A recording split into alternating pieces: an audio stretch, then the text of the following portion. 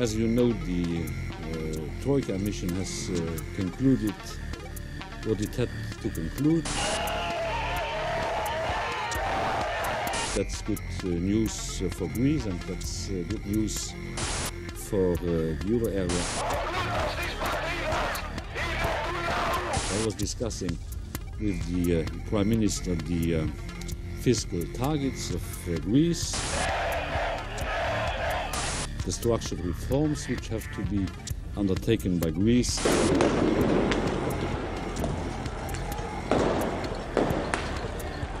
And we were, of course, discussing the privatization issue. On that basis, I expect the Eurogroup to agree to additional financing to be provided to Greece under, of course, strict conditionality.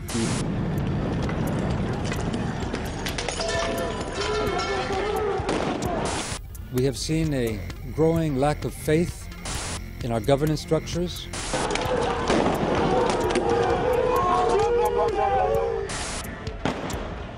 We're seeing the cohesion undermined, economic cohesion, political cohesion, and social cohesion. And it's a challenge which is not just for the future of Europe, but for the existence of Europe.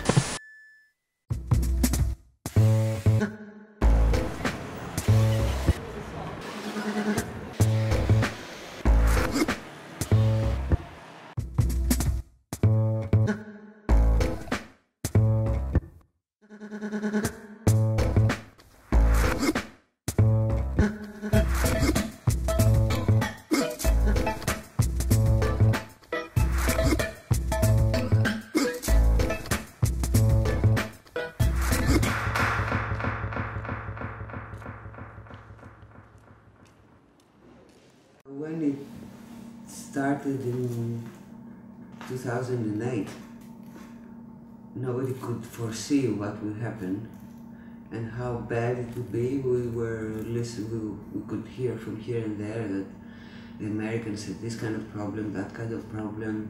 Our government said, you know, we are okay. The Greeks lived in a myth of prosperity and well-being and everything, and all of a sudden everything collapsed. And it was so quick that people had not the time to really organize their lives. It was like a horrible nightmare all of a sudden. Greece today is in a state of absolute collapse at all levels, financially, socially and politically. The country is facing the 7th year of a deep recession. At the same time, the Greek state is struggling with a huge public debt. In order to pay back the lenders, the Troika, consisting of the European Union Commission, the European Central Bank and the International Monetary Fund, has granted the Greek government several bailout packages, but this money comes at a high price. The government had signed 2 memoranda which gave the green light to raise taxes, introduce mass layoffs in the public sector, increase the retirement age to 67, and carry out a privatization program of public assets, among other things. Politicians and the media are talking about the salvation of the Greek people from the threat of bankruptcy and the guarantee of the wages and pensions of the Greek people. But reality is showing the opposite. The official jobless rate hit a new record high of almost 28% in June 2013. Everyone can feel that the real unemployment is more than 35%. But the shocking figure is that amongst the youth, the unemployment is more than 60%. Indeed, for those aged 15 to 24, the jobless rate registered a staggering 65% in May 2013. So almost 2 out of 3 young people are out of work. In the last 6 years alone, 1 million jobs have been destroyed. But even those who are still employed have to bear a massive reduction in their wages. You see an advertisement in the newspaper for a job that calls for somebody with a master's degree in this or that, and these are highly qualified people. And you go there and they say it's something like 450 euro per month. And you go there and you find another 200 people waiting for the same job. And then one of them goes out and says, you know, one of the people of the company, and say, okay, the job will be paid 150, whoever wants it, you may stay, the others go away. I mean, they will create an army of unemployed youths, and not only young people, so they can come and find cheap labor like they do in Afghanistan or in Malaysia, and that's what their plan is for the whole of Southern Europe. That's the idea. Such low wages are not limited to some dodgy entrepreneurs on the black market. The state employment agency OAED offers a program for temporary jobs. Workers in these 5-month positions at municipal and regional authorities earn less than €500. Almost every 1 or 2 months, we have new cuts in wages, we have new taxes, and it is calculated that the ability of Greek people to consume has fallen for more than 50% in the last 5 years. 4 million Greeks, in a population of 11 million, live below the poverty line, and almost 500,000 families have no monthly income at all. The number of people who live without electricity is about 300,000. We have, of course, we have people starving. We have children who cannot be vaccinated. We have people who do not have electricity or water supply to their houses anymore. Electricity bills and the water, and for water, they have all gone up. Everything is getting more expensive while the wages fall. It is dramatic. I mean, you can't say. Try to imagine the most dramatic thing. Try to imagine. And that's Greece right now. Actually, what I've seen is gentlemen with suits, you know, very well, young people going through the garbage to find food. Or, you know, trying to find oil tin cans to sell as metals, as scrap metal. We have a huge explosion of homelessness, of homeless people. You can see from their faces that some years ago they were just ordinary people, and this is a very shocking feeling for the Greek society. According to estimates, there are now over 20,000 homeless people all over Greece, although the real figure could be much higher.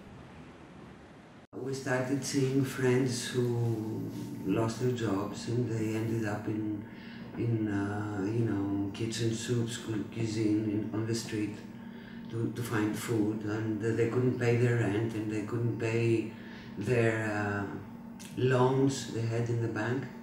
And people started getting poorer and poorer, and of course started getting angrier and angrier as the time went by. So in my neighborhood, in order to help the people from going down in the garbage bin and searching for their own food, they put the bags with the food on top of the garbage bin with a note for the municipal workers: please do not throw its food for poor. But even for people who still have a roof over their head, the austerity measures make it difficult to have anything like a decent life. The government applied a very serious tax in the oil of heating. During the winter there was this phenomenon which was very, very interesting and at the same time very shocking, that people used to buy stoves for wood, and they used to buy wood, or they used to cut chairs. They were trying to find wood everywhere in order to burn wood to get warm inside their apartments. Poor people started chopping off trees of the roads, and in order to put to the fireplaces to warm themselves. And what they also did is not destroy, but actually cut off window doors made out of wood in order to provide themselves with some cheap logs put to the fireplace. But to see how the crisis also translates into environmental problems, because of the people burning all kinds of wood in their fireplaces, we had a huge problem with the fog, the smoke. So during the winter, when it was very cold, you would step out of your house and you couldn't breathe because there was a thick layer of yellowish fog, and many people with problems like asthma couldn't go out. And this situation brings Greek people back decades, not only years. It brings people decades back. That was the situation during the 40s. This is not the only aspect that reminds people of the intolerable times Greeks had to live through during the Second World War and the period afterwards. You know, orphanages now are not mostly filled with people, with children that do not have parents, but they host children that their parents cannot provide them with food. So what they do is, the unemployed parents leave their children for 5 days to the orphanage and then come back and take them for the weekend. And that happens if they have gained enough money to provide them, to feed the children. The situation is so bad that it not only threatens the life people were used to, but threatens their lives as well. The median life expectancy has fallen by 2 or 3 years, which is horrible. In peace, it's not a war, but it's still like a war. People jump off the balconies, they commit suicide, and they commit. You see this suicide that is like a very... They commit suicide in a revolutionary way. They do it so you know. They don't just take a drug and wait to die peacefully at home. They jump off the window. They jump off the balcony. They shoot themselves in front of you. They hang themselves in their houses. Very dramatically, very theatrally in a way. In 2009, Greece had the lowest ratio for suicide in the OECD group of industrialized countries. But according to official data, the suicide rate has doubled since then. There are now, on average, about 70 suicides or attempted suicides every month. So all this monstrosity of barbarism, where people's life don't mean a thing. They don't mean a thing. They just squeeze you down like worms, like nothing. And the more they squeeze you down, the more you lie down and expect them to squeeze you, you know? This is something I will never understand.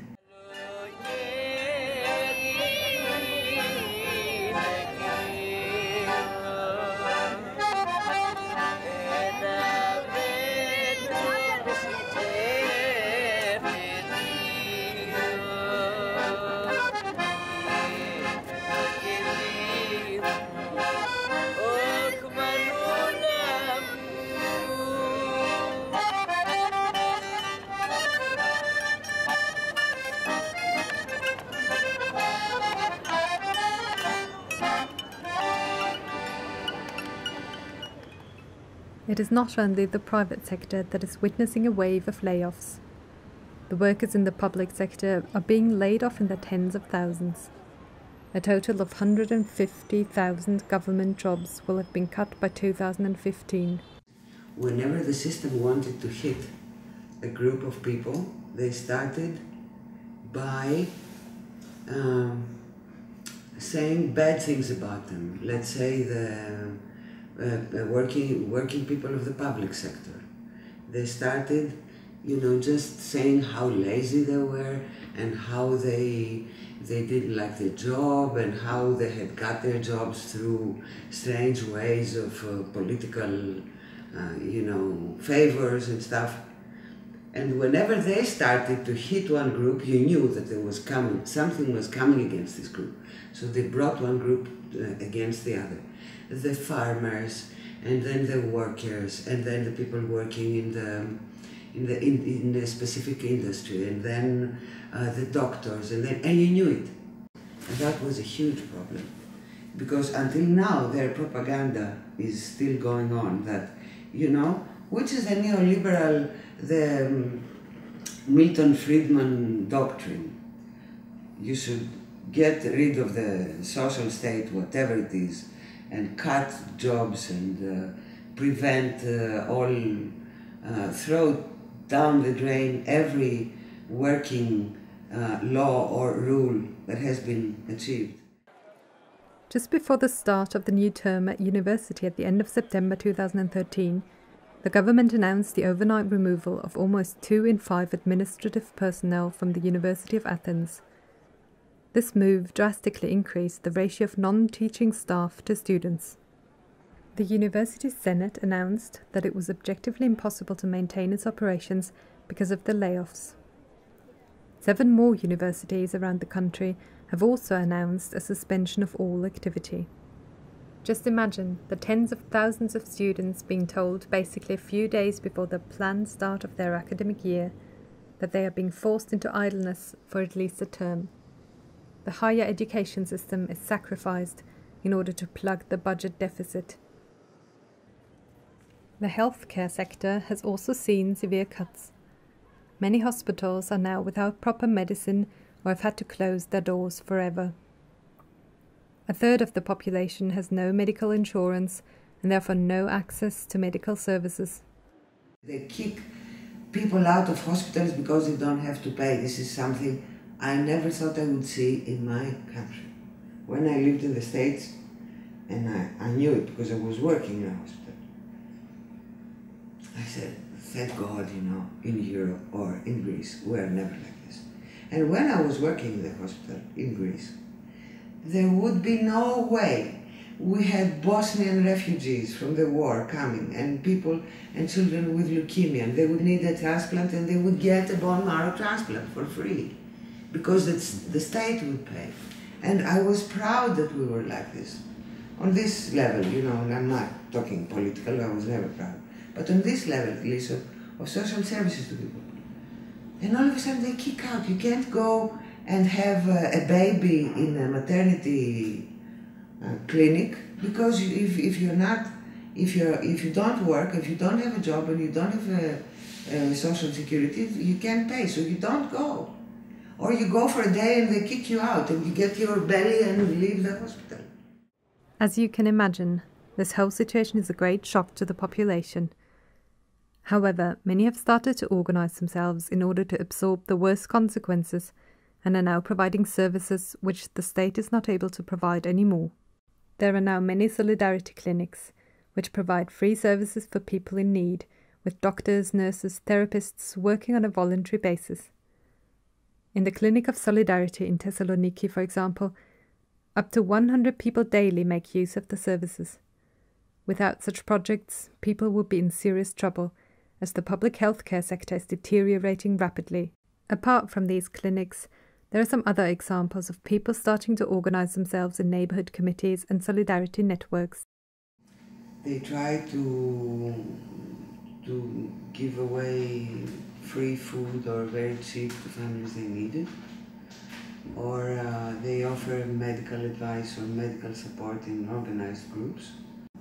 For example, in my group, we have movies every now and then, and we organize talks that really get people together and talk about the history of the crisis or the politics of the crisis, and you try to get them involved in whatever needs to be done against the crisis and organize themselves. In another example, journalists have created their own newspaper and run it as a cooperative. We went to the office of Ephemerida ton Syntacton and asked Nicholas Voulidis about the history of their project. It began last year after the closure of Eleftherotypia. Eleftherotypia was a very good and leading newspaper for around 30 years in Greece. Some of the journalists began the summer of 2012 discussing ways to publish a newspaper, a new paper, but without an editor, without a proprietor, without a magnate. A kind of cooperative newspaper. A real professional paper published every day with a circulation all over Greece. And this is η εφημερίδα των συντακτών. The meaning is the journalist's journal. We have a circulation more than 8,000 all over Greece, sometimes around 9. That is a very good circulation for a new newspaper, without money, without support, political or economic support from anybody, I mean political parties, the government, or companies, big companies. The only money is coming from the paper and from the advertisement. We want to keep our independence, and this is the essence of our line. Of course, we are against the government of PASOK and New Democracy, but we are publishing some articles from members, from cadres of PASOK, interviews from government ministers or deputies, but mainly from the center-left to the left area. The only front, it is against the extreme right. This is the only front. The decisions of economic or administrative matters is a problem of the cooperative or the company, because the cooperative has founded a company to run the paper. But on the editorial, the stuff, the meaning, the text, this is a decision of the director and the meeting of the editors-in-chief. We are gathering here, we are discussing the main themes of the paper, and we are deciding with a consensus what will be the first item, what will be the title, and so on. This is an experiment, and this is a product of the crisis. And in a way, we are trying and we want to contribute to overcoming the crisis. Of course, not by assuming the power, but writing, criticizing, contributing to the new, to the emergence of new powers, of new organizations and new parties. In Greece today, we can see many experiments in the emergence of workers' control in several companies. Viome, for example, is a building materials factory in Thessaloniki, which was abandoned by its owner, and the workers have been unpaid since May 2011. The workers organized a general assembly of the workers and decided to occupy the factory and operate it under direct democratic workers' control. After a year-long struggle that has attracted attention and solidarity in Greece and worldwide, they kick-started production without a boss in February 2013. Another huge shock the Greek people have experienced was in June 2013, when from one day to the other the Samaras government announced the closure of the public broadcaster ERT as part of a bid to meet the bailout obligations. Basically, without any prior discussion, the government passed an unprecedented decree, which meant that the historic state television and radio had to cease transmitting. This includes 5 state TV channels, 29 radio stations around Greece, and also means the loss of around 2,700 jobs. This measure sparked a huge movement against the closure of ERT and in solidarity with the workers at ERT. Furthermore, the closure prompted 2 general strikes, which hit government offices, schools, hospitals, and public transport. We spoke to Lucas Panougias, who was a member of the ERT choir at the ERT headquarters in Athens. Αυτό το κλείσιμο της ΕΡΤ έγινε γιατί η πολιτική μας ηγεσία είναι υποταγμένη στα συμφέροντα, είτε ελληνικά είναι αυτά, είτε ξένα συμφέροντα, είναι απόλυτα υποταγμένη. Ακολουθώντας λοιπόν τις οδηγίες που τους δώσανε, αποφάσισαν ξαφνικά να πρωτοτυπήσουν παγκόσμια και να κλείσουν τη δημόσια ραδιοτηλεόραση της Ελλάδας. Government propaganda is trying to persuade Greek people that they have closed down a debt-ridden organization. Let's see how debt-ridden ERT really was. In 2011, ERT made a profit of 57 million euros, after paying 83 million euros in taxes, 26 million euros in VAT payments, 33 million euros in national insurance payments, and 24 million euros in other tax payments. In 2012, ERT contributed another 84 million euros in taxes. In the first 5 months of 2013, ERT's budget had a surplus of 40 million euros. Σκέφτονται να κλείσουν τους περιφερειακούς σταθμούς αν ξανανοίξει αυτό το νέο σχήμα. Πιθανόν να μην έχουμε περιφερειακούς σταθμούς. Έχω ένα απλό παράδειγμα να σας πω για τη Ρόδο, όπου εν λειτουργία η ΕΡΤ έχει ένα πομπό των 10 kW στη Ρόδο. Ο απέναντι όμως πομπός των Τούρκων είναι 100 kW και πέφτει πάνω στη συχνότητα ή έπεφτε πάνω στη συχνότητα. Όταν σταμάτησε στη συχνότητα της Ρόδου έπεσε καθαρά επάνω της και ακούνε μόνο τουρκικό ραδιόφωνο.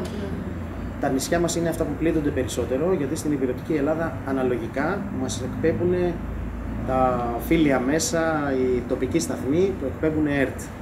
Όμως στα νησιά έχουμε πρόβλημα σοβαρό, γιατί η πομπή των Τούρκων είναι πάρα πολύ δυνατή, όπως και η πομπή των Σκοπίων είναι δυνατή και πέφτουν πάνω στην Δυτική Μακεδονία. Και έτσι δεν μπορούν οι Έλληνες, οι ακρίτες μας, δεν μπορούν να έχουν επαφή με την ελληνική γνώμη εδώ πέρα ό,τι συμβαίνει. But the journalists and the technicians of ERT did not just look on helplessly. They decided to occupy the facilities of the broadcasting company, protect the property, and run the station by themselves. As it was not possible for them to broadcast via satellite, they started to transmit their militant program on the internet in digital format. Και μετά το άλλο που ίσως θα μπορούσαμε να πούμε είναι για το πώς λειτουργεί η ΕΡΤ σαν αυτοδιαχειριζόμενοι, ας πούμε, που έχουν σίγουρα υπάρχουν και τριβές και μέσα, αλλά ίσως κάποια πράγματα που δουλεύουν πιο αποτελεσματικά, ίσως πιο δημιουργικά. Από εδώ δεν μπορούμε να αποκλείσουμε ανθρώπους που πιθανόν ήταν εγκάθετοι των πολιτικών ηγεσιών, που είχαν θέσεις εδώ μέσα με μισθούς μεγάλους. Αυτό δεν αφορά καθόλου τους 2.500 υπαλλήλους, αφορά συγκεκριμένα 100 το πολύ ανθρώπους σε κάθε περίσταση. Ο ίδιος ο Κεντίκοπουλου έβαλε γύρω στα 25 άτομα μόνο το 2013. Τον τελευταίο νομίζω τον έβαλε το Μάιο του 2013 και μετά από ένα μήνα έκλεισε την ΕΡΤ. Ουσιαστικά αυτό το Ρουσφέτη το είχε κάνει και φαίνεται θα το πούλησε σε αυτούς που το έκανε, ότι εγώ παιδιά σας έβαλα στην ΕΡΤ, αλλά η πολιτική άποψη ήταν ότι έπρεπε να κλείσουμε την ΕΡΤ.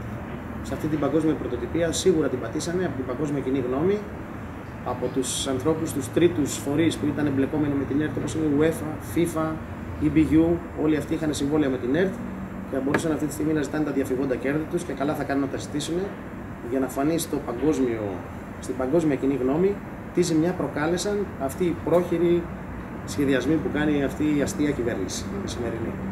Διαφυλάττουμε τη δημόσια περιουσία γιατί είναι λεφτά του ελληνικού λαού αυτά. Δεν είναι λεφτά κανενός από αυτών, των πολιτικών, και έχουμε υποχρέωση απέναντι στον ελληνικό λαό να τα διαφυλάξουμε. In a blow against culture, the closure of ERT does not only affect the TV and radio channels, but also the ERT orchestra and the ERT choir. Κλείσανε λοιπόν, αποφάσισαν να κλείσουν τα μουσικά σύνολα, διαβάλλοντάς τα από το στόμα επίσημα, από τα επίσημα χείλη του κυβερνητικού εκπροσώπου Σίμου και Δίκογλου. Είναι αυτός που το 2010 ερχόταν στις πορείες μαζί μας κατά της πολιτικής του Πασόκ. Βρίζοντας λοιπόν την πολιτική του Πασόκ που ήθελε να κλείσει την ΕΤΕΝΑ μόνο και τη ραδιοτηλεόραση. Αυτός λοιπόν ο ίδιος άνθρωπος που τον σώσαμε από τα χέρια των ΜΑΤ σε μια πορεία που είχαμε το 2010, είναι ο ίδιος άνθρωπος που βγήκε και έκανε το διάγγελμα του κλεισίματος της ΕΡΤ. Έκλεισε λοιπόν όλες τις δραστηριότητες της ΕΡΤ, λέγοντας ότι τα μουσικά σύνολα δεν θα ξαναυπάρξουν ποτέ. Τα μουσικά σύνολα δεν τα κλείσαν οι Γερμανοί, όμως το 1940 εδώ στην Ελλάδα δεν έκλεισαν την Εθνική Συμφωνική Ορχήστρα που από τότε υπήρχε. Και η τρεκομματική αυτή κυβέρνηση το 2013 έκλεισε την ΕΡΤ και τις δράσεις της όλες. Δεν υπάρχει λοιπόν κάποιο σχέδιο για μας. Έχουμε μία συμπαράσταση από όλο τον κόσμο. Έχουμε λάβει επιστολές και βίντεο από το Ισραήλ, από τα ευρωπαϊκά παρόμοια, από τις ευρωπαϊκές ραδιοφωνίες τηλεοράσεις που έχουν μουσικά σύνολα και λένε δεν μπορεί να συμβεί αυτό είναι χτύπημα στον πολιτισμό. We were lucky enough to take part in a rehearsal of the orchestra, which later that evening had played at a public solidarity event outside the headquarters.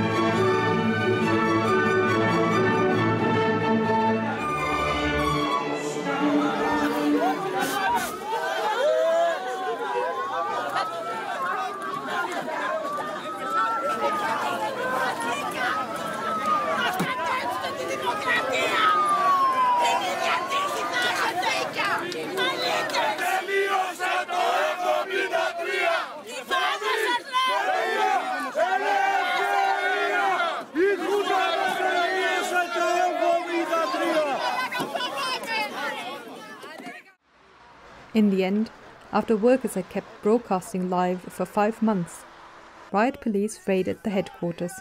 In the dead of night, they stormed the building using tear gas to gain entry. The police formed a cordon round the building before going from room to evacuate protesters. They arrested those who refused to go. The sudden closure of a 75-year-old institution is seen by many Greeks as an attack on democracy. The way the state and the police forces are behaving brings back memories of the military dictatorship of the 60s and 70s.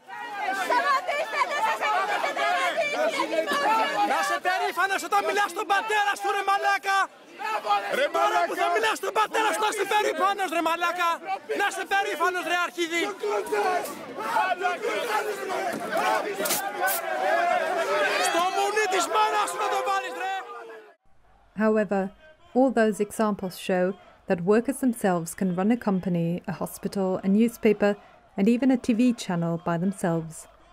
There's no need for a capitalist owner to decide. The workers themselves know very well what needs to be done in the production process or in running a hospital. This surely illustrates the way forward to a future society.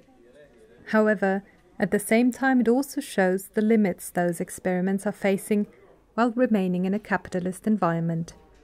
While a company under workers' control is able to democratically decide everything inside the factory, it is forced to operate as a cooperative according to the laws of the market.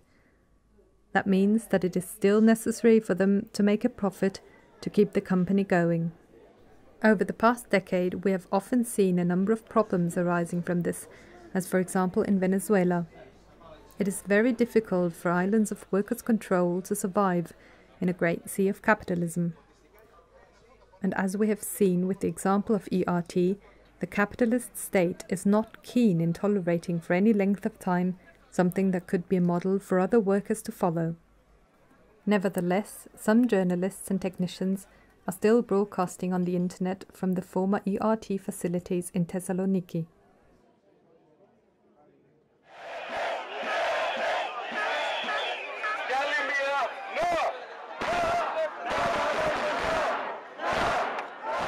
In the last few years, Greek people have been out on the streets in countless demonstrations and occupations of squares, fighting against austerity measures.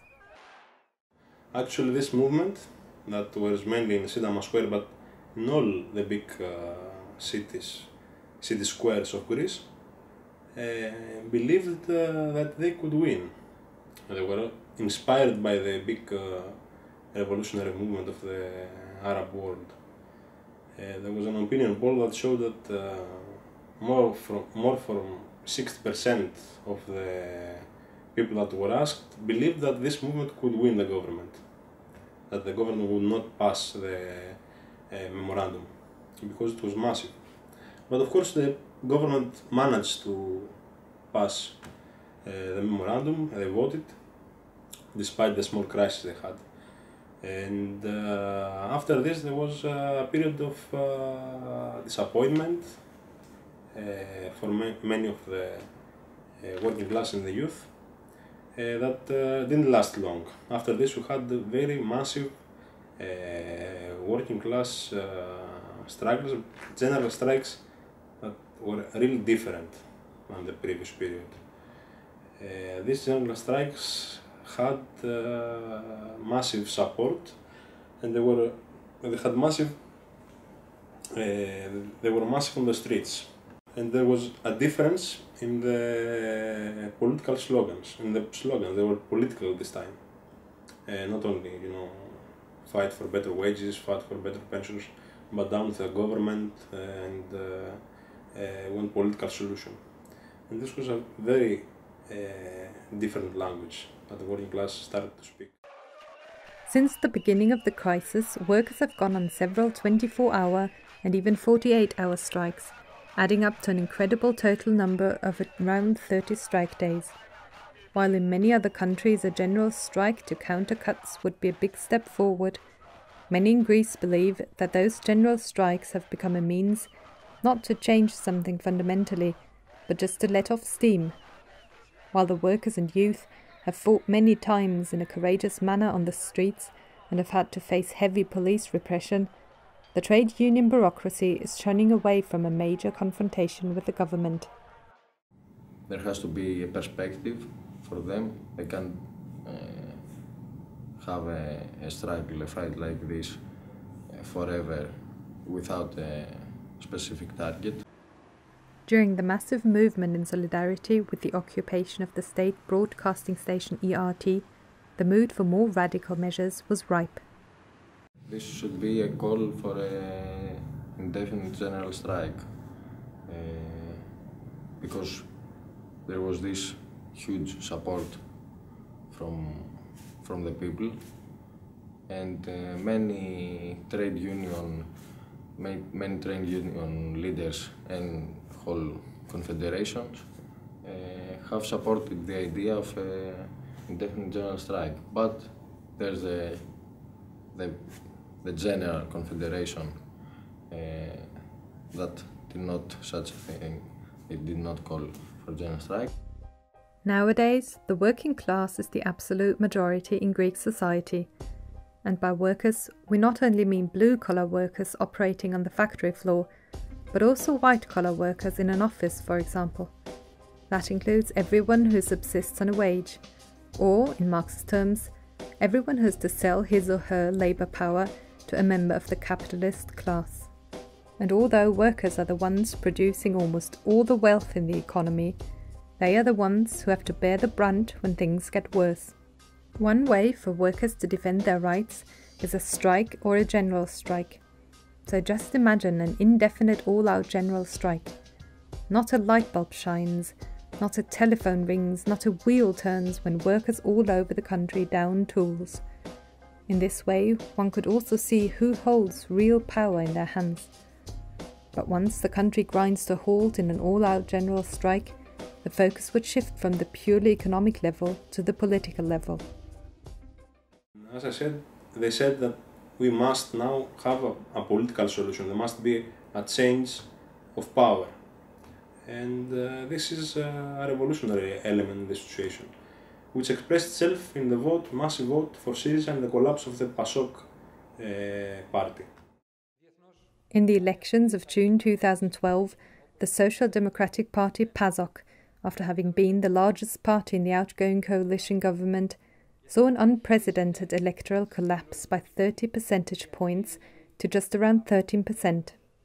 This was due to the fact that the leadership of that party betrayed its own party base by carrying out austerity measures. The left coalition of Syriza, on the other hand, increased its share from not even 5% in the June 2009 elections to almost 27%. So there was a big swing of the working class to Syriza. The working class now believes that wants Syriza to become its tool to change things, to express itself in power. Of course, Syriza didn't win for only a few thousand votes, and this puts us in a new period of disappointment, but a totally new one. Now the working class have no illusions about the government. They know it's going to attack them hard. They know it's weak. It's a three-party government that could collapse anytime. The Conservative Party New Democracy was the largest party after the elections. However, it only managed to piece together a coalition because of the bonus of 50 MPs that the party coming first gets on top of the MPs it got in the elections. The collapse almost came true, as the Dima party resigned from the government because of the decision by the Prime Minister Samaras to close the public broadcaster ERT. That leaves only two parties, New Democracy and PASOK, in an unstable government. Despite the vicious campaign against Syriza in national and international media outlets, Syriza and its leader Alexis Tsipras were the biggest winners in these elections and came second. With the organisation of popular assemblies to mobilise the people for the electoral struggle, the slogan of the left government and a programme based on the rejection of the austerity measures, Syriza quickly gained the confidence of millions and became the main workers' party. Syriza also got the biggest share of votes among young voters. Since then, there were huge pressures against Syriza, so there's a tendency from big parts of the leadership to succumb to these pressures or to make steps backwards. And in return, this creates disappointment to the people who voted for Syriza, for the cancellation of the memorandum, for the deletion of the debt, the cancellation of the debt, for the slogan of the left government. Now they see small steps, one after another, backwards from the Syriza leadership, and they get disappointed, especially the younger layers. The main problem with the Syriza program is that it believes that capitalism can become friendly to the working class, and that all the crisis is just misunderstanding that can be resolved with Keynesianism and Keynesian policies. This misunderstanding that a solution can be found within the limits of this system and the pressure from the Greek and the international bourgeoisie is precisely the reason why the Syriza leadership is trying to tune down the programme of the party. Instead of insisting on the slogan of a left government, which would mean a united front with the Communist Party KKE, they are now suggesting collaborating with the right-wing party Independent Greeks. Tsipras, in a symbolic act, also met German Chancellor Merkel in Berlin and US President Obama in Washington. The leadership wants Syriza to be seen as a pragmatic alternative in order to renegotiate the terms of the memoranda. Syriza has a program that it can't give any solution now to the basic problems of the working class, because it depends on some illusions. One of the main is that believes that the European Union, the capitalist European Union, will keep giving them money for them to do social policy, which is not going to, of course, to happen, because if Greece starts taking money from the European Union to give to the pensioners and the workers, then this Spain will ask the same, Portugal will ask the same, and the German bourgeoisie is not ready to do such a thing. You don't have a mass turn of people and youth and workers to organize in Syriza, to become members of Syriza. It's still an electoral support. This is partly because they have become skeptical, having second thoughts about the intentions of Syriza leadership. And this also has again the effect that there's less pressure from the movement to Syriza leadership. However, Syriza is the leading party in the opinion polls, and it is still the force that could change society. The communist tendency of Syriza believes there is a need for political and trade union militants to get organized inside Syriza and change the party's program from within, to bring it up to the task which is imposed by the situation Greek society is facing. The communist tendency of Syriza is a tendency of members of Syriza who support the need not to go back and move away from the radical slogans, but on the contrary, the need to radicalize even more the program of the party, the slogans, its attitude during strike movements or other movements.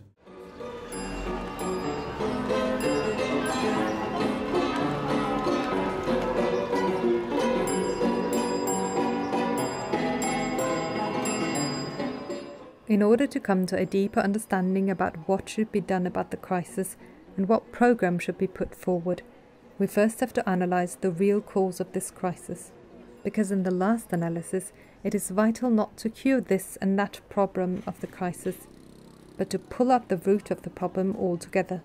In London, we visited Alan Woods, editor of the In Defense of Marxism website. Alan has been following closely the worldwide economic crisis and also the political events in Greece over the past few years. You see, I know Greece quite well. I mean, I was in Greece, I've been travelling to Greece for many years.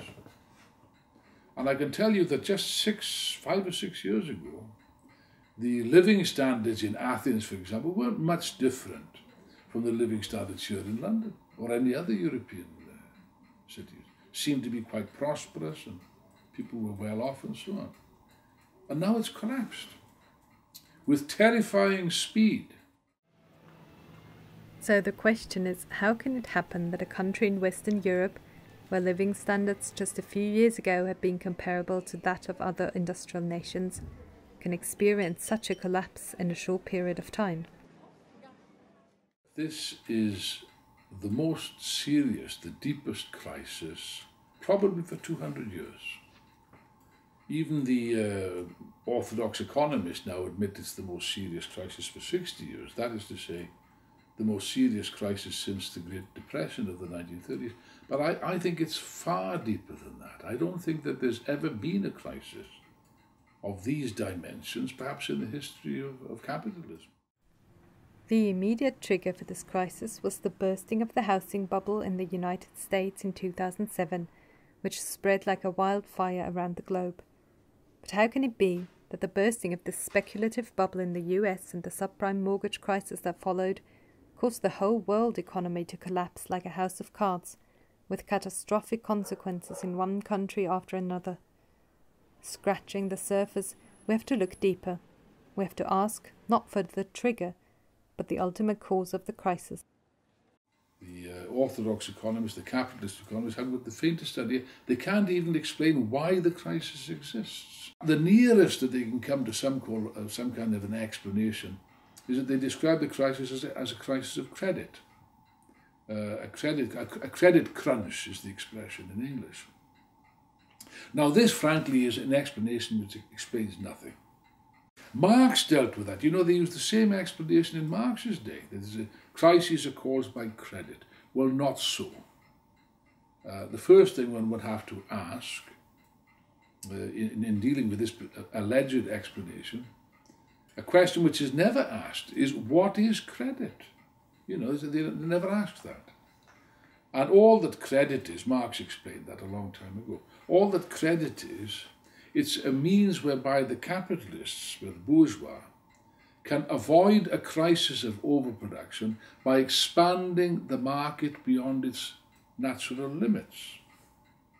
You know, and credit has been expanded colossally into unheard of extent in the last period. At the end of 2010, a staggering $52.6 trillion of credit was outstanding in the United States. In 1971, the ratio of total credit to the gross domestic product, GDP, that is the value of all goods and services produced within the country, was 150%. In 2011, this expanded to 354%. In other words, credit has been growing much more rapidly than the economy for the past 4 decades. You see how they try to expand the market, expand demand, in order to absorb the goods and services which are being produced by artificial means. Now, of course, you know what happens when you get a credit card. There's a little bit of plastic that people carry around in their pockets. Marvellous thing, you know, a credit card. Marvellous thing.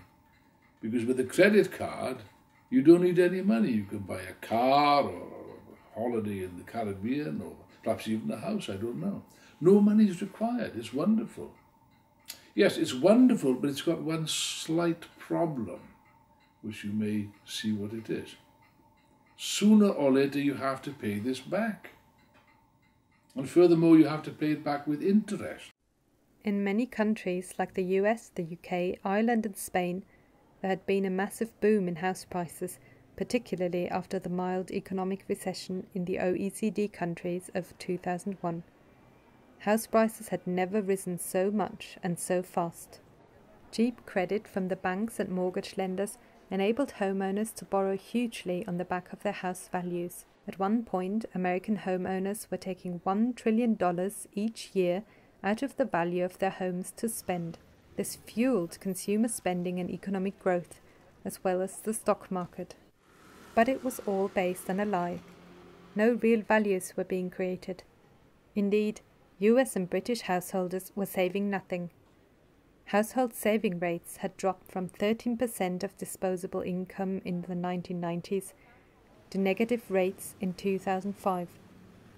On the other hand, for example, Fannie Mae and Freddie Mac, the huge mortgage insurers, had lent 50 times as much as their assets. The credit-fueled economy was a huge bubble waiting to burst, and it did. Eventually, house prices got so high in the US that first-time buyers could no longer get on the housing ladder. They had been encouraged to buy homes with subprime mortgages, in effect loans that required no deposits, no proof of income, and no initial payments for the first 6 months. These loans were cynically sold to people who very soon realized that they could not maintain the payments. Eventually, the housing bubble was pricked, leading to the collapse of summer 2007. It was then that the banks and other financial institutions realized they were in trouble. They had made these loans and had then packaged them up as bonds or securities to be sold and sold again around the world to all sorts of people. The risk of default on the mortgages was therefore spread around or diversified. In reality, it just meant that when the housing bubble burst, it affected not just mortgage lenders, but all sorts of investors, big and small. But according to the dominant economic theories put forward over the last few decades, this crisis should never have happened. After the collapse of the Soviet Union, in 1992, Francis Fukuyama famously put forward the idea of the end of history, by which he meant that capitalism had finally triumphed over communism. They put forward a theory called the efficient market hypothesis, which is supposed to be a new theory. Of course, it's not new at all. It's a new version of what was known as Say's law, which was around in Marx's day. And Marx answered that particular idea at the time. The argument was that under capitalism, although we're not supposed to say capitalism now, you're supposed to say the free market economy. Sounds much nicer. The argument was that the market, if it's left to itself, will automatically regulate itself, and that therefore it's not possible to have a crisis of overproduction as Marx predicted, because supply and demand will balance each other out. Now this is false. There is no such automatic regulator in the market system. On the contrary, the capitalist system has an inbuilt central contradiction, which is overproduction, whereby constantly production overshoots the narrow limits of the market, and this is precisely what you have at the present time. In Greek mythology, there was a character called Procrustes who had a nasty habit of cutting off the legs, head and arms of his guests to make them fit into his infamous bed. Nowadays, the capitalist system resembles the bed of Procrustes. The bourgeoisie is systematically destroying the means of production in order to make them fit into the narrow limits of the capitalist system. I'll give you one example. Look, olive oil is very nice, it's very good for you, it's very tasty for food, you know. It's very good for your health. They're tearing up, it takes a long time to create an olive tree, by the way, it takes many, many years. They're tearing up the olive trees. Olive groves that have been there for hundreds of years in Spain. Why? There's too much olive oil. How can there be too much olive oil? It's ridiculous. There's too much olive oil for the narrow limits of the capitalist system. That doesn't mean that there is no need for olives, olive oil, or any other foodstuffs. Quite the opposite. Millions of people around the world are starving or malnourished. It just simply means that these olives, or any other foodstuffs that cannot be sold for a satisfactory amount of money, are being destroyed. In the capitalist economy, the main incentive for producing, let's say, a car, is to make profit. A capitalist who owns a car factory hires workers to produce and assemble the different parts of a car. At the end of the day, the capitalist is interested in a higher return than the money he had invested in the beginning. Therefore, he has to sell these cars for a price which covers the investment in machinery, the cost of raw materials, the wages of the workers, and on top of all that, surplus value, which he extracts from the labor power of the workers. But not everyone who needs a car has enough money to buy one. Demand is limited. Our capitalist might be just fine if he were on his own, but there are many other car companies who all compete against each other. Our capitalist, therefore, has to invest in new machinery to outcompete the other producers. In this way, he can gain a temporary advantage and he needs fewer workers and is able to produce more cheaply. But he can still sell his cars at the same or slightly cheaper price than all the other producers. But sooner or later, other industrialists follow suit and also invest in new machinery, because if they don't, they will no longer be competitive. This leads to a reduction in the socially necessary labour time for producing a car, and at the same time to a fall in the rate of profit. This process of production, investment and competition continues until the point is reached where there is an overproduction of cars which can no longer be sold. The automobile industry is, of course, a key industry because it entails all kinds of things. Beyond the automobile, beyond the production of cars and lorries and ambulances and trucks and bulldozers, it also involves steel, chemicals, plastics, paint, woodwork, you name it, all kinds of things are entailed. So lots of industries are dependent on the automobile sector. But at this moment in time, as I am speaking, the excess capacity, the global excess capacity on a world scale for the automobile industry is approximately 30%. Okay, 1/3. But what does this mean? Well, it means that Volkswagen, Ford, General Motors, Fiat, Citroën, you name it, all these companies, could close 1/3 of all of their factories tomorrow and sack all the workers. And they still would not be able to sell all the cars which they're able to produce at what they consider to be a suitable rate of profit. Not only are the different industries interdependent, but also the industries of different nations are closely intertwined.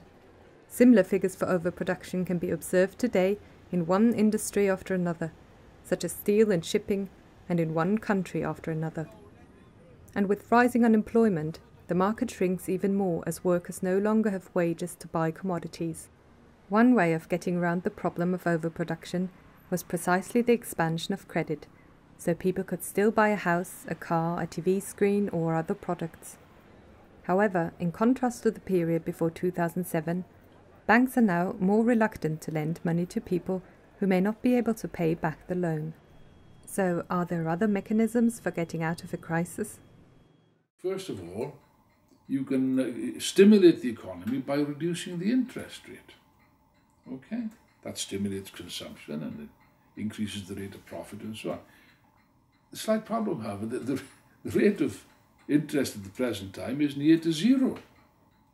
So how can you reduce that? You're going to have a negative rate of interest. That means that banks will pay me to take out a loan. I can't. I mean, the bankers are maybe a bit crazy, but they're not that crazy. So that particular avenue is closed. They've used it up. The other means would be by increasing state expenditure. The state could spend its way out of the crisis, you know. This is what the Keynesians are arguing. They continue to argue this. Yes, but that doesn't make sense either. As the right wing point out, as the monetarists point out, they've got huge deficits. So how can you increase state expenditure? You're increasing indebtedness, which is a colossal burden on the economy, and that's perfectly true. In other words, what I'm saying to you is that the mechanisms by which the bourgeoisie normally would get out of a crisis have already been used up. Another attempt is that of the US Federal Reserve by pumping liquidity into the economy, which is what they call quantitative easing, or in other words, printing money. First of all, so far this has been proven useless for increasing production. The capitalists borrow money at low rates of interest and use it to speculate on the stock markets. They either use it to take over other companies or to buy shares in their own companies in order to drive up the prices of these shares. But this is a policy subject to the law of diminishing returns. The effect is less, and therefore even bigger quantities are needed to produce the same results. It resembles a drug addict who every time needs to pump a bigger dose into his system in order to get a high. Sooner or later, quantitative easing must end in an explosion of inflation. This in turn will lead to a sharp increase in interest rates and a new and even deeper slump. As soon as the Fed announced its intention to end quantitative easing, there were sharp falls on the stock markets all over the world. Now I'll make a prediction. Unless and until they can clear this colossal excess capacity, and unless and until they can get rid of this mountain of debt which is weighing like a milestone on demand, there is no solution to this crisis. They can't solve it. They argue that it's credit. Well, if that's the case, if it's credit that's the problem, then you could solve the problem quite easily by throwing money at it. And by God, they have thrown money at it. They've thrown trillions of dollars into the banks and so on, trying to get the banks to lend money, to boost productive investment. The bankers argue, of course, they're doing okay, aren't they, the bankers? Everyone else is suffering as a result of this, but the bankers are continue to pocket their exorbitant, obscene bonuses, and people begin to notice it. But let's leave the question of the bonuses to one side. They're not lending.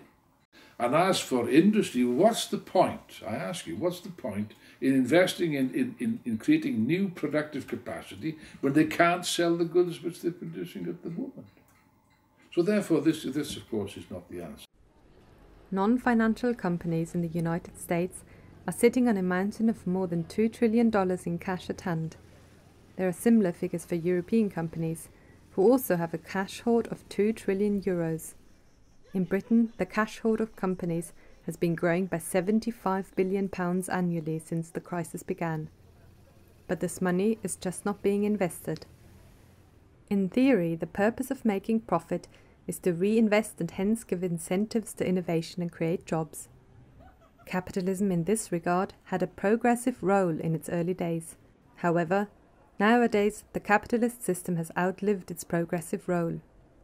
Trillions of dollars and euros are hoarded and concentrated in a few hands, while on the other hand, millions are finding it difficult to make ends meet. In the 90s and the 80s, where vast profits were being made, obscene profits were being made, in this huge carnival of orgy of money-making. Now, I cannot remember, I don't know about you, but I cannot remember a single occasion when at that time a banker would stand up and say, hey, look, I'm making rather a lot of money. I think maybe we should give a little bit to the state, perhaps maybe to build a few hospitals or money for the old age pensioners. Can you remember a banker ever saying that? No, I can't remember that. I don't think such a speech was ever made. However, what they used to say, the state must stay out. You know that? The state must not interfere with the economy. There must be no regulation. No, this was supposed to be an impediment against, the market, against free enterprise and so on. Okay, so as a result, you get this orgy of speculation. When it collapsed, as it inevitably had to collapse, what did they say? They say, well, we've made a loss, too bad, this is the market, this is free enterprise. Oh, no. Did they say the state must stay out? The government has got no role to play? They didn't say that at all. They went rushing to the state, to the government with their hands outstretched, not asking for money, but demanding money. That's a criminal offence, you know, in this country at least, to demand money with menaces. The attempt to save the banking system and big companies by injecting huge amounts of state money, that is taxpayers' money, is one of the main factors behind the recent massive increase of state debt. In 2008, the Greek debt with 112.9% of GDP was already quite high. It jumped to 160.5% in the first quarter of 2013 due to the recession and bailouts, and is forecasted to rise even more. Greece had to undergo a haircut, meaning a partial default in 2012, but still needed more cash in order not to default completely. The Greek government signed 2 memoranda of understanding with the Troika in order to receive rescue packages. But this is a euphemism. We are fooled into believing that the European Union, the European Central Bank and the IMF are helping the Greek people. Well, not so. Between March 2010 and June 2013, the Troika transferred a total of 23 installments comprising 206.9 billion euros. 28% were used for the recapitalization of Greek banks, and about 50% went straight to the creditors of the Greek state, which are mainly German, French and other banks, instead of letting the creditors bear the risk for which they had received high interest payments before. 0.43% went to the Greek share of the ESM, the European Stability Mechanism. About 22% went into the national budget or couldn't be definitely attributed anymore. But if you look closer, a big part of this particular share, or about 16% of the total money, was actually used for the payment of interest. Therefore, only about 6% of the tranches made its way into the national budget. In other words, a total of 94%, or 194.8 billion euros, of the so-called rescue package was used to help out not the Greek people, but the financial sector. And moreover, from the 12 billion euros that made it into the national budget, 10 billion were put into military spending. Only a really tiny fraction was used for wages and pensions. Now the European Union, the Germans and so on, are pressurizing the Greeks all the time, putting extreme pressure to cut and cut and cut. They say the Greeks are spending too much. Well, ask the Greeks whether they're spending too much. They haven't got any money to spend. Austerity, meaning cut wages, cut pensions, cut social services, cut money from health or education, cut, to be able to pay your debt. But once you get into this austerity thing, then recession comes, backslashes, you know, to your face, and the product of the country, the GDP, falls immensely, so the debt rises and you never have money to pay back. The idea is cut money, learn to live, that's what they told us. That was another psychological experiment, you know, they used, and they always do when the IMF comes in. They make you feel guilty, that you are responsible for whatever happened. You Greeks were lazy, your expenses were above whatever you gained, you know, so you have to be punished. And you sit in a corner and say, my God, I spent too much and I don't have to pay, now I have to suffer. And that became a common sense to everybody. They have enslaved us. They keep pouring loans and loans and loans that we'll never be able to pay back. And the European people should know that we will never get their loans back. And they should stop it and help us through this at least. Stop giving us money we can't pay back.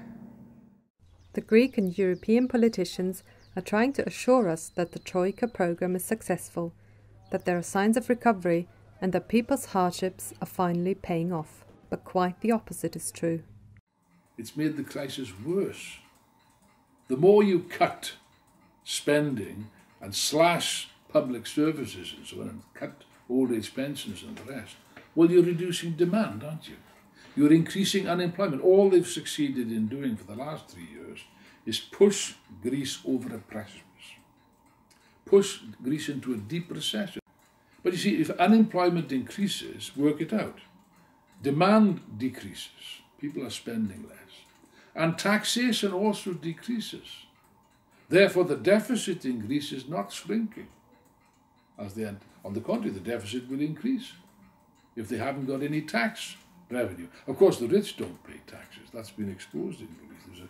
It was a big scandal because they concealed the fact that the bankers and the shipping magnates and the tourist millionaires and members of the government, both the ruling party and the PASOK, have been avoiding paying taxes. People know this. The total fall of the GDP from 2008 to 2013 accounts to 25%, from €240 billion to €180 billion. And although the declared aim of the Troika programme was the reduction of the public debt, it achieved precisely the opposite. You know, sometimes we say, you made the plan was a mistake. No, it was not a mistake. The plan was very, very successful to get us to where we are now. That was the plan from the very beginning. It was not like we didn't, you know, reach the targets. The targets were not to be reached from the very beginning. It took us some time to realize that. The British Hellenic Chamber of Commerce warned that Greece risks becoming a failed state, threatening to destabilise its continental neighbours. This comes just at a time when Greece took over the EU presidency in January 2014.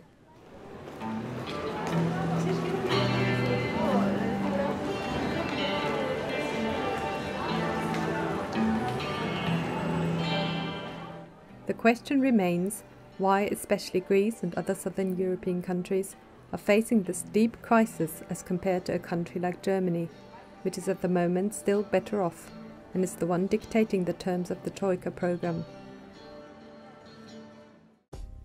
The creation of the European Union was an attempt on part of the European bourgeoisie, mainly the French and Germans, to overcome the limitations of the nation-state by creating a common market, which was supposed to lead to greater union. The introduction of a common currency was supposed to constitute a major step in that direction. However, on a capitalist basis, the attempt to create a rigid currency arrangement that was supposed to be equally applicable to economies as different as Germany and Greece was bound to fail. It could work as long as the boom lasted, but the advent of a slump has brought to the fore all the national contradictions and antagonisms. The euro is not the cause of the crisis of European capitalism, but it has enormously exacerbated the problems, especially of the weaker economies. In the past, the Greek and Italian governments could partially get out of trouble by devaluing the currency. Now this route is barred to them. The only alternative is what they now refer to as internal devaluation. As products cannot gain competitiveness through the devaluation of the currency, wages must be driven down instead. This means a regime of permanent austerity and a tax on living standards. The main factor for the imbalances in the European Union are the different strengths of the productive sector. Through the European Union, Greece was forced to change and become a country of services. We would be the waitresses of Europe, you know, to wait on tourists. That would be our fate.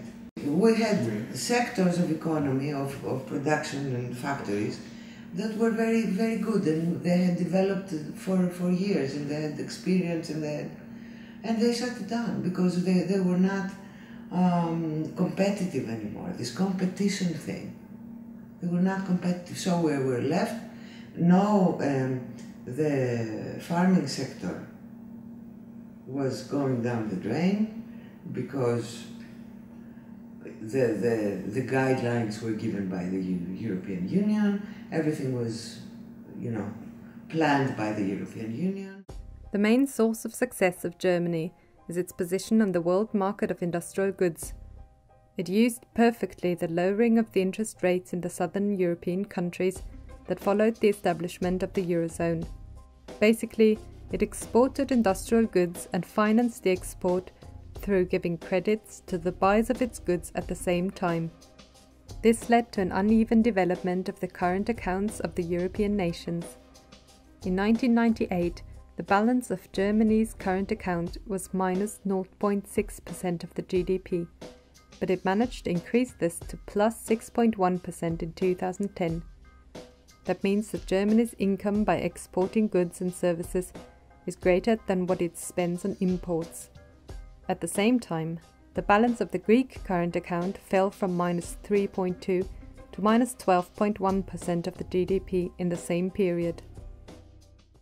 Money was coming in from the European Union. The European Union wanted Greeks to have money to buy their products, or the BMWs, or the arms and the ships and the submarines and everything. So we were given money.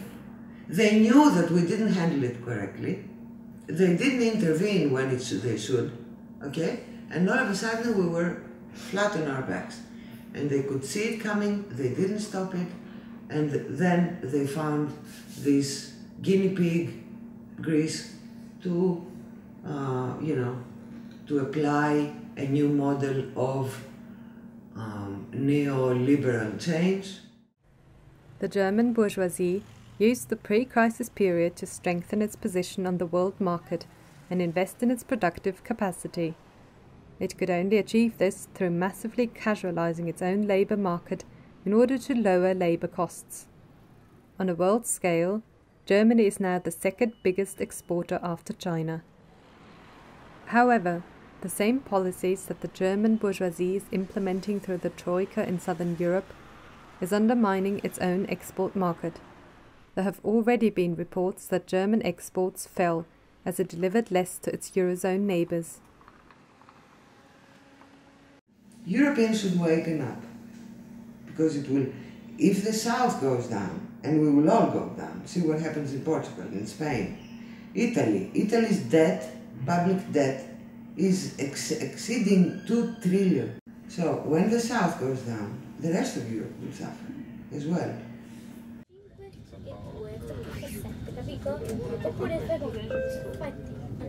Buongiorno, il treno fermerà a Bologna Centrale e arriverà a Milano Centrale. Italy's public debt constitutes almost a quarter of the total debt in the Eurozone. We got curious about this startling figure and went to Milan.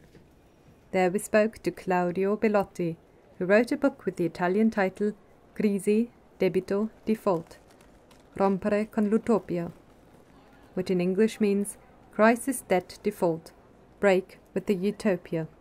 What we see almost everywhere, certainly in Greece, in Italy, but also in Spain, in Germany, is that the existing political system, the existing political parties, both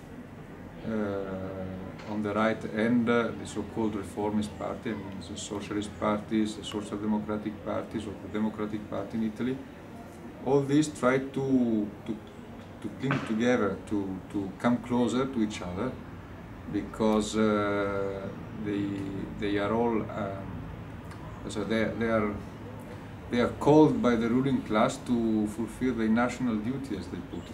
It is to save what they call the nation, which means to save their banks, their enterprises, and their money, basically.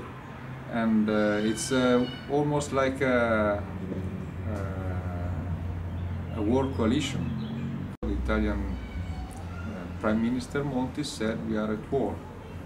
And he said we are at war to save Italy, to stay in the euro, but what they actually mean is we are at war against the people, against the workers, against the pensioners, against the youth, in order to withdraw every single reform and every single element of the welfare state, of social reforms which were conquered in the past through very hard struggles. The terminology, the propaganda, the ideas was precisely a war propaganda. We must pay back the debt. We lived above our possibilities, and which is quite fun to be told by people who work for Goldman Sachs for hundreds of thousands of euros or dollars wage every year. Basically, we had two main positions in the political debate. The government said we must pay full stop, and therefore every measure is justified for that. And the center-left and also the trade union leaders who said, well, we accept the idea that the debt must be repaid, of course. We must be serious. As they say, we must do our homeworks. But we would like to have it done in a, how do you say, more human way, with more equality. The rich people should also pay something, and we should not destroy the economy by repaying the debt. But basically it was just noise, because after all they voted everything in parliament, and as far as the trade union leaders, they did absolutely nothing to stop these measures, particularly the counter-reform on pensions, which was very, very hard and came on top of 20 years of gradual counter-reforms. Italy has seen a number of huge demonstrations and strikes against those austerity measures in the last few years. The workers and youth fought a courageous fight against the measures of the government. But as in Greece, also in Italy, general strikes became a tool of the bureaucracy and the trade union leadership to let off steam without changing anything substantially. The politically advanced layers try to find a way out of this situation. When in some sectors of the left, of the trade union left, of more left-wing forces, including the Rifondazione Comunista and other forces, a debate came out on the question, is it really necessary and correct that we assume we have to pay for this debt? We thought it was a step forward, because it was in a situation of national unity, of union sacrée. At last someone began to say, well, we shouldn't be paying. The workers, the pensioners, the youth shouldn't be paying for that. In 2012, the Comitato Non Debito, the No Debt Committee, was formed. It is an umbrella body bringing together several organizations.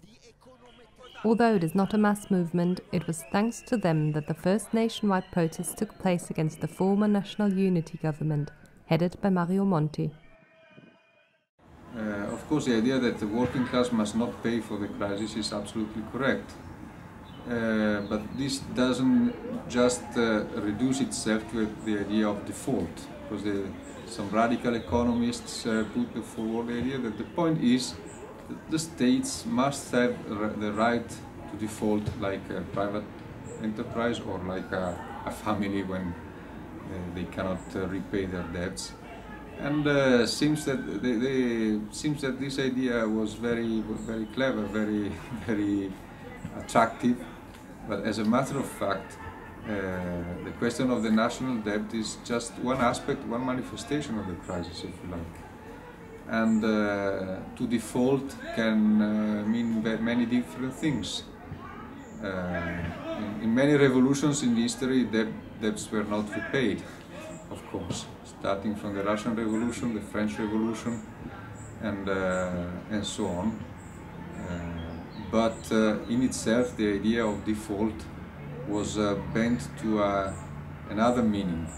That is, that could be enough to avoid the worst consequence of the crisis without questioning the system as a whole. The supporters of the Marxist tendency of falce martello have been part of the Comitato Non Debito from day one. They put forward their ideas in the committee in order to deepen people's understanding about the real cause of the crisis and what should be done with the debt. we led a polemics against this and other superficial analysis of the nature of the crisis, because at the end, if you look at the very essential point, all these analyses have a common starting point, although they do not declare it openly sometimes. That is that you can separate finance or finance capital from capitalism in general, or that you can have good finance and bad finance, and you must just fight the bad finance, the speculations and so on, and to save the good finance. This is pure Keynesianism, both from a theoretical and a practical point of view, and I think that this is linked to the dream that we can some way go back to the 60s or to the 50s, to the so-called golden age of the post-war boom and of Keynesian policies. But the fact that the public debt in the G20 economies has been increasing since the mid-1970s is precisely an expression that this golden age came to an end many decades ago. The mechanism of the public debt is, like credit, an integral part of the functioning of the capitalist system. As it is not possible to separate finance capital and industrial capital, it is not possible to separate justifiable from unjustifiable debt, as the proposal for an audit to review the debt suggests. It is an attempt which tries to cherry-pick the positive sides of capitalism and reject the bad things, whereas in reality they are two sides of the same coin. There has been a sort of campaign saying the point is to build committees to review the origin of a national debt, to see which part of it should be repaid, which part should not be repaid, and so on, which is basically a nonsense. It's a waste of time, as a matter of fact. The point is not to enlighten the people on their misery. The people know very well that the situation is becoming miserable. The point is to indicate how to organize the necessary strength to resist and to overthrow these governments, which are now putting forward basically all the same policies. The mechanism of public debt has become the means whereby a few big moneylenders are making a lot of money due to returns from interest on the debt, and paying back this debt at all costs is now sacrificing the living standards of entire nations. The idea that the solution is to refuse to pay the debt or some parts of the debt while remaining within the Eurozone or capitalism in general is typical of utopian ideas. First of all, within the system the creditors have legally attested rights to their returns, even if a particular contract is considered immoral by some. An ethical viewpoint will take us no step forward. A state which does not pay back its debt would feel the combined wrath of the international capitalist class.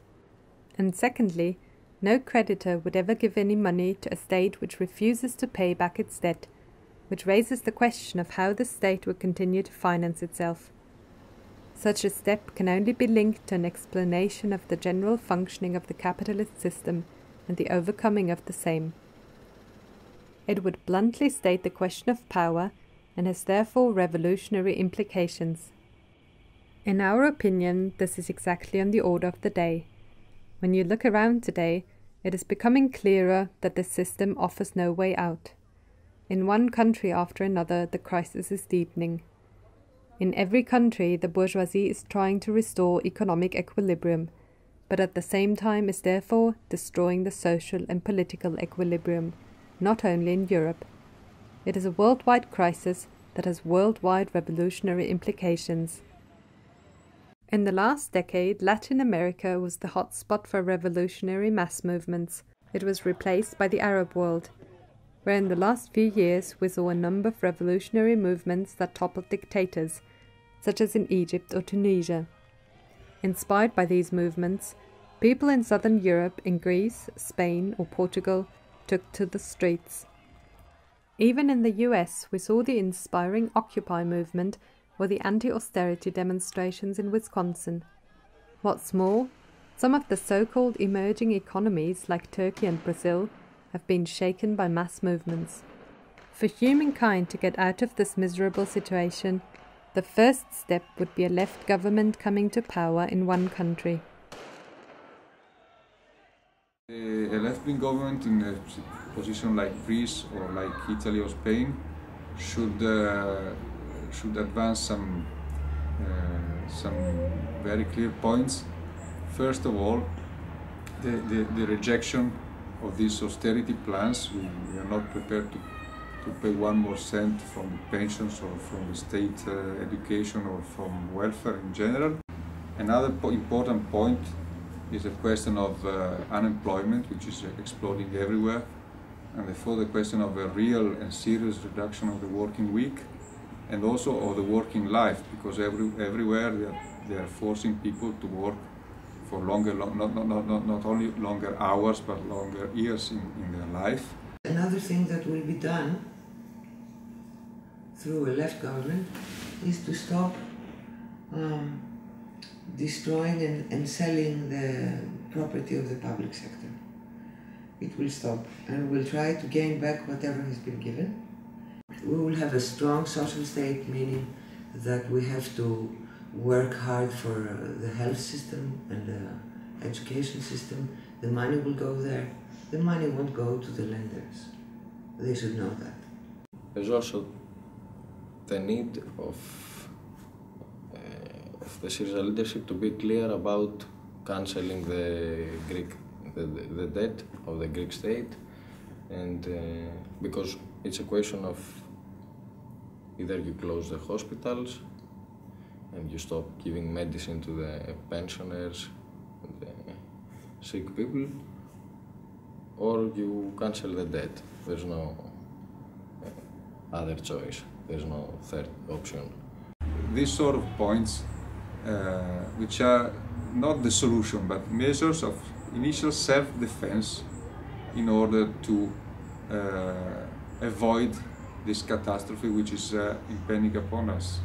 The idea is not just a question of to pay or not to pay back this debt or part of it, but to take control of all the resources they have, which are absolutely needed.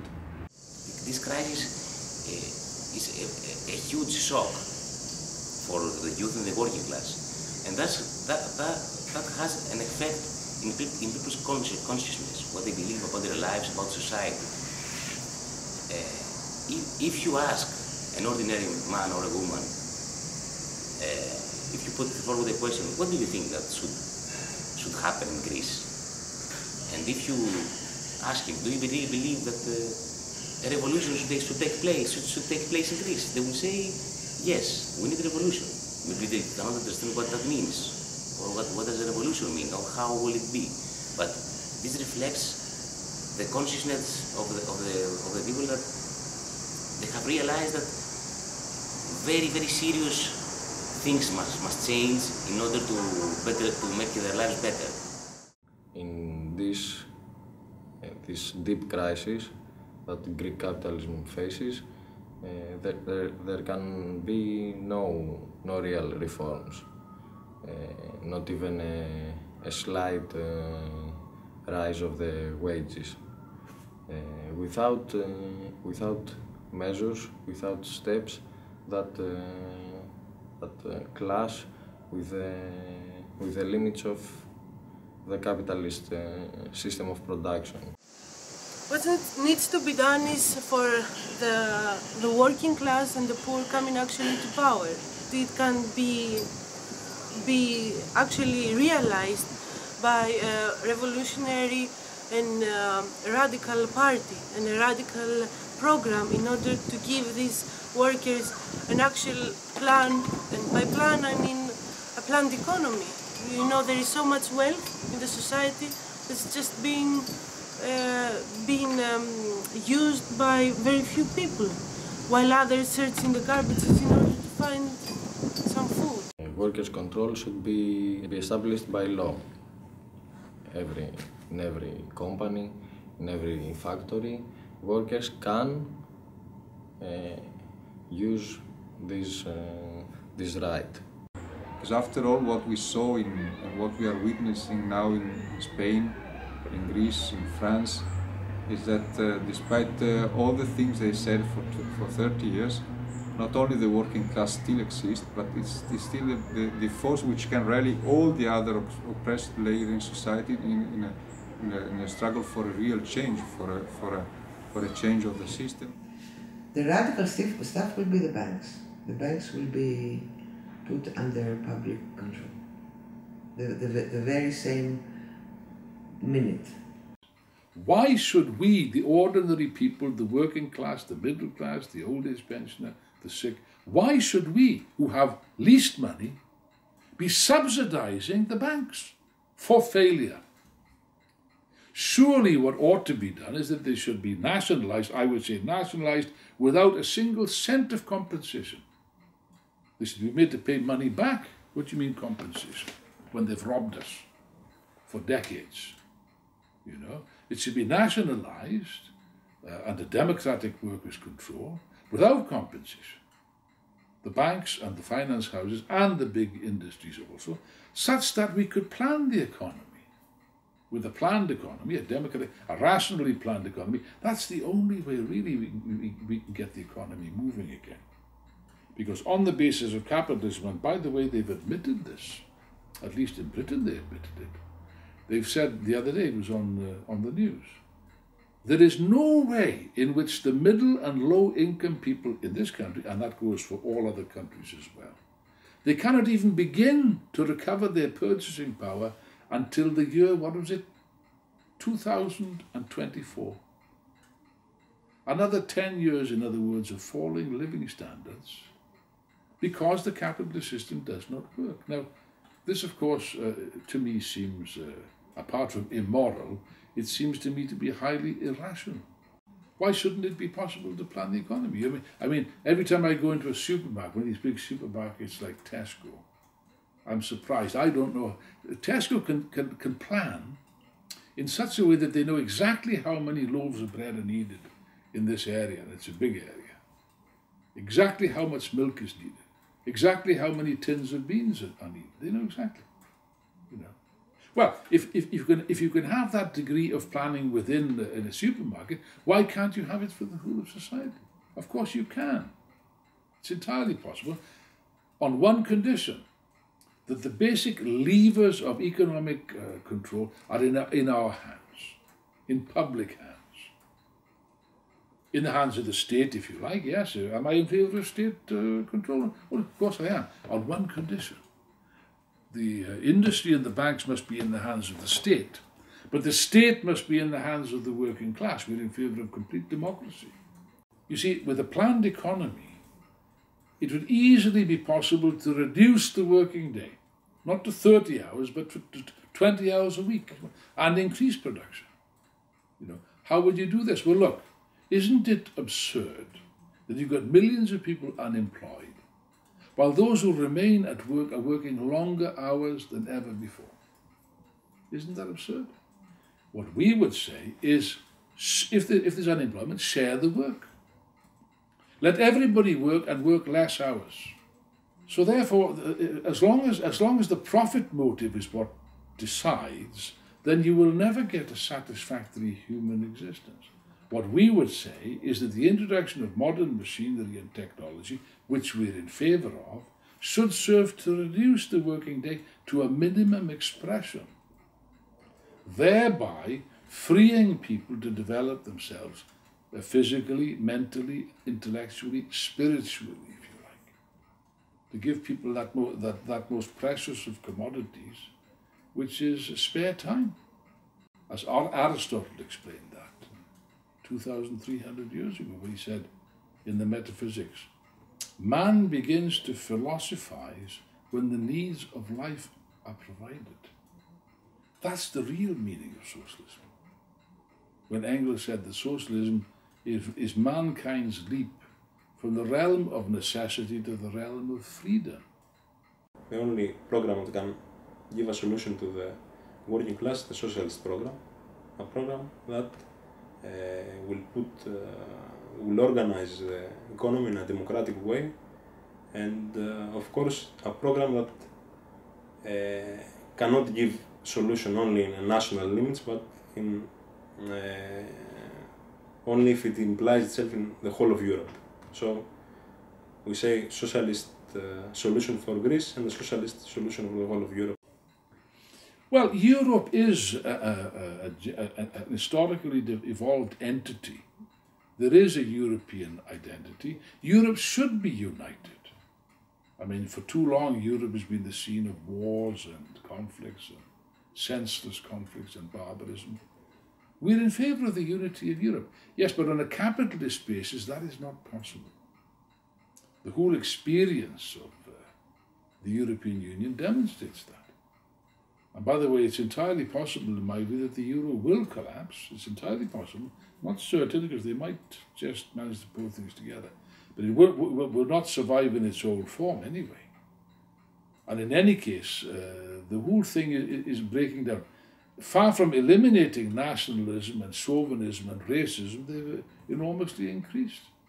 If the Greek workers were to take power, let's say if Syriza, if Tsipras had a socialist policy, a genuine socialist policy, would take power in Greece and then appeal to the workers of Spain, of Italy and France to follow his example, as Lenin and Trotsky did in the time of the Bolshevik Revolution. Just think of the impact that would have. I think it would have a far bigger impact on people's minds than the Russian Revolution of 1917. And therefore, it would be possible to unify Europe on the basis of a common socialist plan of production, which would pool the resources. Now just imagine that. Europe has got huge resources, not just of industry, but agriculture, which they can't use. This crisis is so big that when you come out of it and look back, you will realize that you can never go back there. To you know, this cruelty and this barbarism of capitalism, you will realize that. But people have to see with their own eyes. Humankind is now in a turning point in which we have to decide. People have to make their minds up that it is necessary to put an end to this system which has outlived its usefulness, which is completely senile, reactionary, retrograde and so on, and take into their hands the running of society. Yes, but that presupposes a serious struggle. One can say that at the present time, the old society is dying on its feet. The new society is struggling to be born. Yes, but that can be quite a painful and prolonged process. It is therefore up to us, up to the Marxists, to do everything in our power to shorten this process, to make it less painful, to make it less difficult. And the way that one does that is by fighting within the organizations of the working class for the only program and policy that can succeed. That is to say, the ideas of Marxism, the marvelous ideas, the profound ideas of scientific socialism, which were worked out over 150 years ago and which have never been more relevant than at the present time.